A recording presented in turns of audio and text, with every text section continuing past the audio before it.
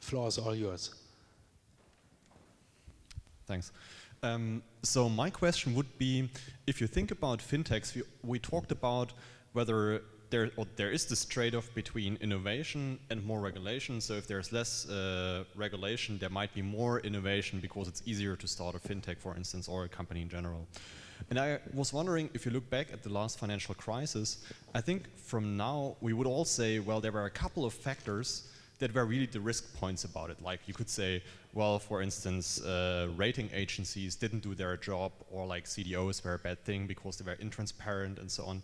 What would you say, and I think this question goes to all of you, what would you think are the real risk factors of FinTech where you would say in 5 years we all knew about it? Who wants to start? Easy question. Predict 5 years. Not an easy one, but maybe with some evidence, FinTech, it's IT security. IT security could turn out to be really an issue, because if the business model is really based on technology, then you need to have good security systems for your technology. And I think the regulator has already initiated a process to increase the security measures in the financial sector. But I think this will further develop, and there's definitely a need to develop further. Very good point.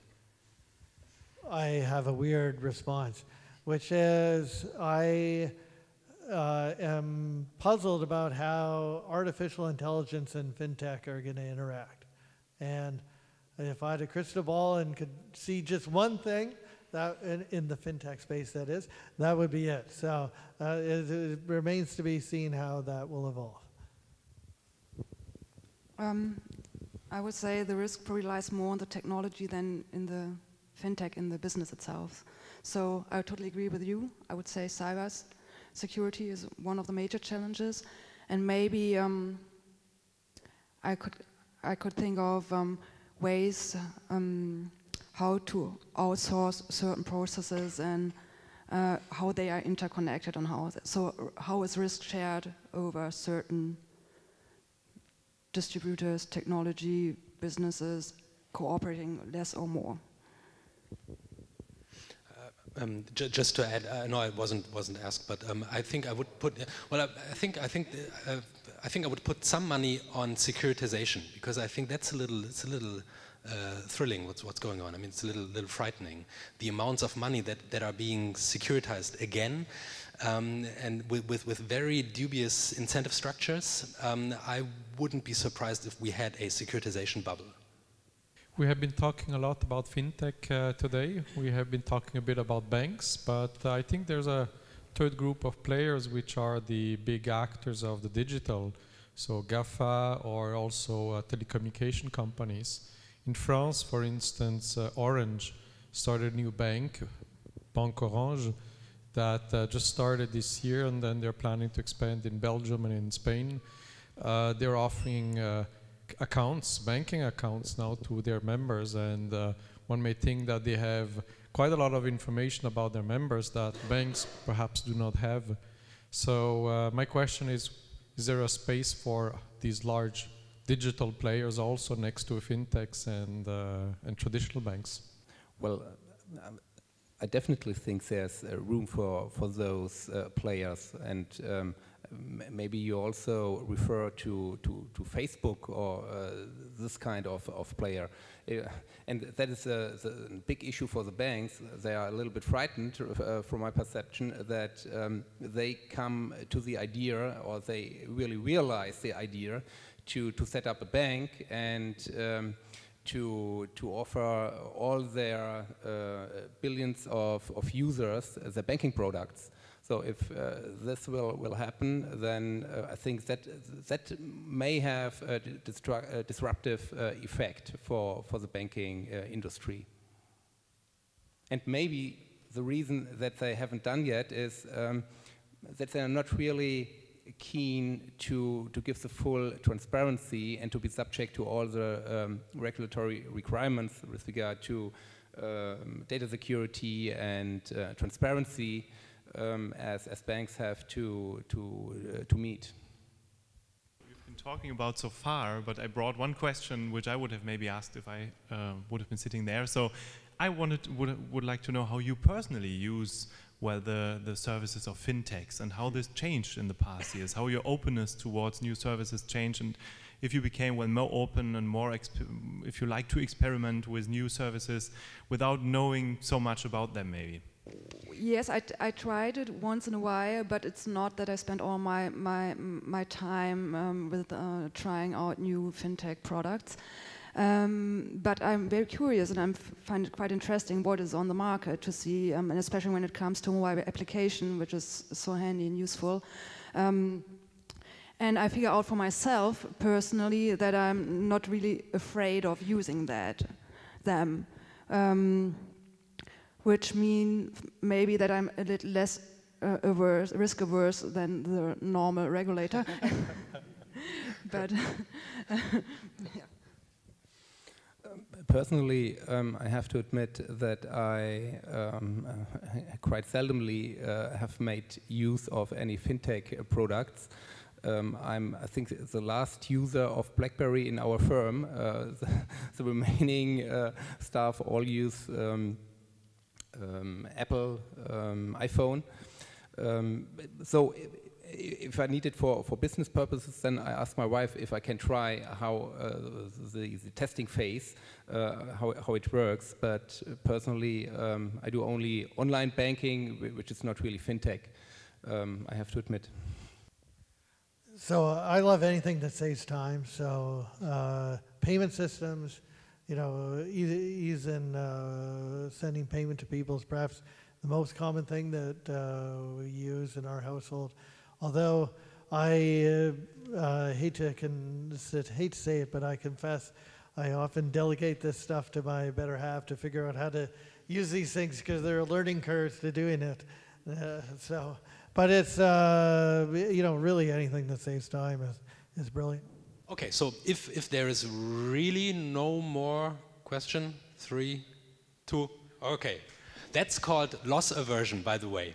Loss aversion. No, I got inspired because we talked about our personal experience by using FinTech services. I've come to Berlin for 2 reasons. First of all, I wanted to attend the conference, okay?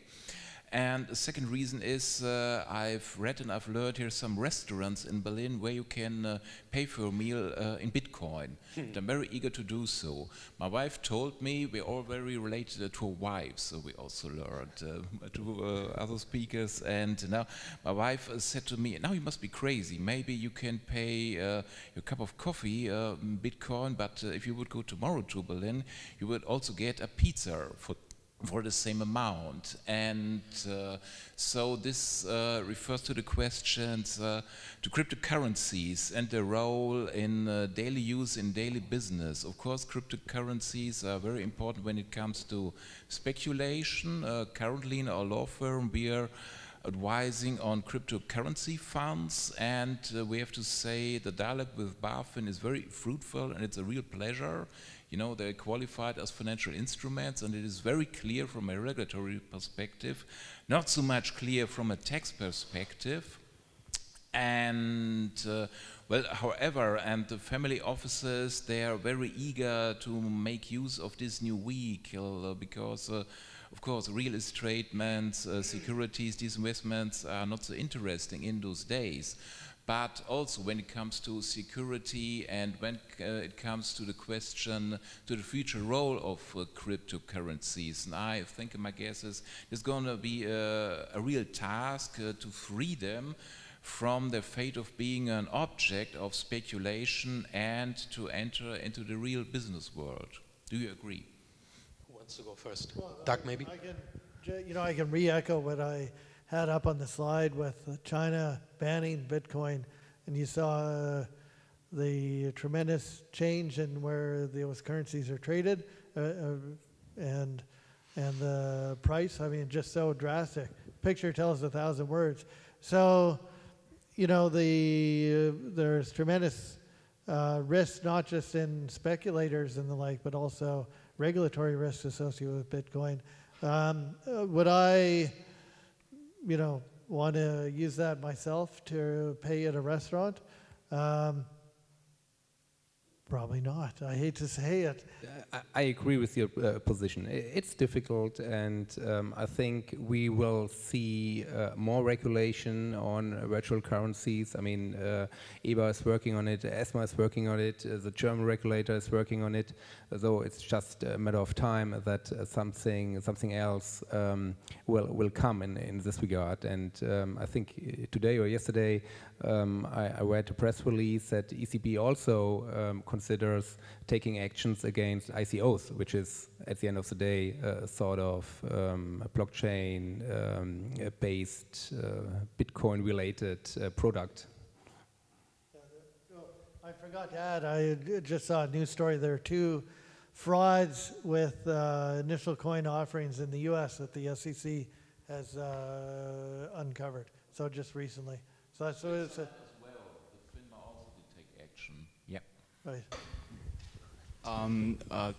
It's a bit vague question. A lot of the companies that's related to the internet had this monopolistic tendency. Talk about Facebook, Amazon, or any successful business that's based on internet has this monopolistic tendency. And now that we're thinking about FinTech and this, which is primarily, I guess, internet-based businesses, what is the risk? What is the risk of having these global monopolies that come out of this? And is that actually a problem? Can that be regulated? From what we see, generally, talk about Facebook, Amazon, you can't really break these companies now. And is that a risk that FinTech industry also says? Maybe I can start from the regulatory perspective, or what conclusion one could draw from what you said is, of course, the scaling up effect is much important, is important for every business, and that is why there we come to the European legislator. We see a single financial market, especially when it comes to digitalization, is very important, because then you have not only the German market or the French market, you have a European market, and that is something you need as a business to somehow be able to scale up and a bit bigger at least. But I think, at least at this stage, it's too early to think of the problems of what you touch upon. Right now, we have so many fintech players. It's a luxury problem, so to speak. Yeah, if we reach this stage. Yeah, I have similar sentiments. The one thing that's going to be fun to see going forward is just the extent to which those firms innovate, acquire competitors, expand their scope of things that they do. I've heard people talk about all sorts of things like Facebook banks, these types of things going forward. So it'll be fun and exciting to see what they bring forward and what comes in the future. Latest one in the news I saw is a Google ear translator. So if we had them, we could all be speaking our own language and no problem. Apparently that's on the market already. So lots of new sort of crazy things that'll change the way everybody interacts with each other. All right, then let me make use of the tendency of loss aversion again. So really no more questions. 3, 2, 1. Then this concludes our conference, our 5th FinTech Crowdinvesting Symposium with the topic of FinTech regulation. On behalf of all the staff of Lars Hornuf and myself, let me say thank you again. It was wonderful. Thanks to all the panelists, to all the speakers, and have a safe trip home if you have to go back home. Bye-bye.